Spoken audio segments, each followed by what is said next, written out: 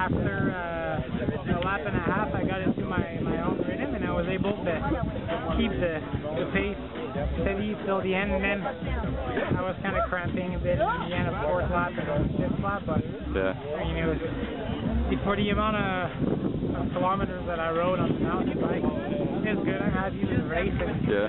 Good effort. You ended up 9th? 7th. Yeah. Nice. You made up a little bit of time. Yeah. So is that? I guess from talking to you before, that's sort of like kind of where you were sort of expecting / hoping to be. Oh yeah. And, well, I was like last weekend I did some like zone 3 on the course just to feel it out, and I was feeling really good. And then so I thought I was like well recovered from the big glacier camp we did.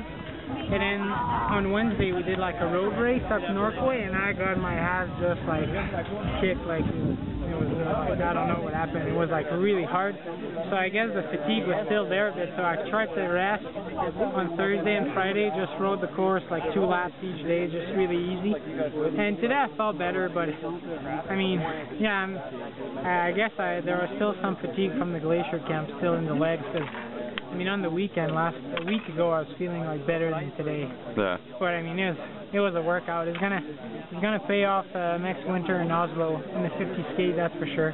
Nice. The last lap or so should be good. So because it's all leg, and I was just cramping up at the top of the oven, like just like grinding. So cool. it was fun.